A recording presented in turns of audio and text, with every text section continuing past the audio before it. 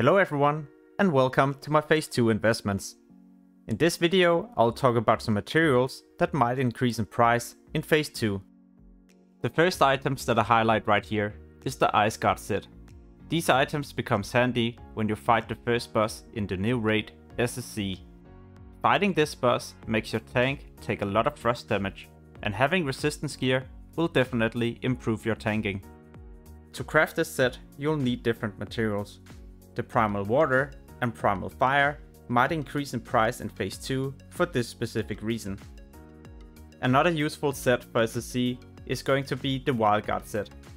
This requires Primal Life and Primal Shadows.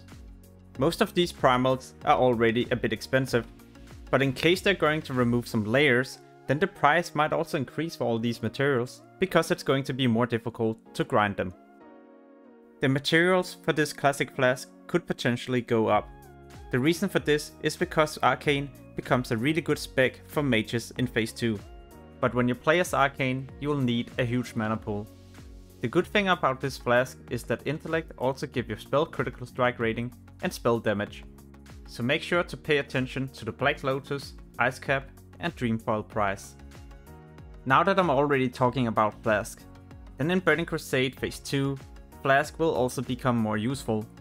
The Phase 1 content ain't really that difficult, but in Phase 2 everything will become a little bit more difficult. But all these flasks share one thing in common: you will need a Fell Lotus to craft them. Crafting these flasks also require you to have some other herbs, but all of them are not the same for each flask. The only thing they all share is the Fell Lotus, so make sure to pay attention to that market. With the introduction of the 2 new raids, there will also be introduced some new profession items.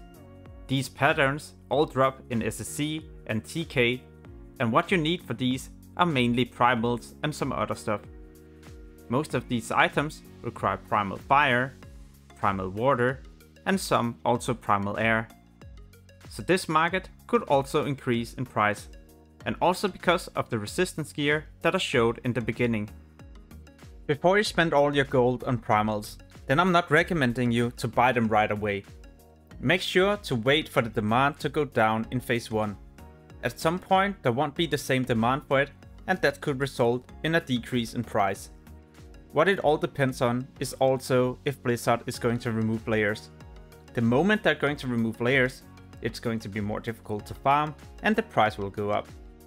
If I see an announcement with Blizzard removing layers, then I would for sure invest a lot of my gold into different materials that will be more difficult to farm. I hope you found this video useful.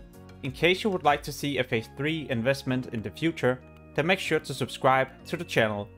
As always, thank you for watching and have an amazing day.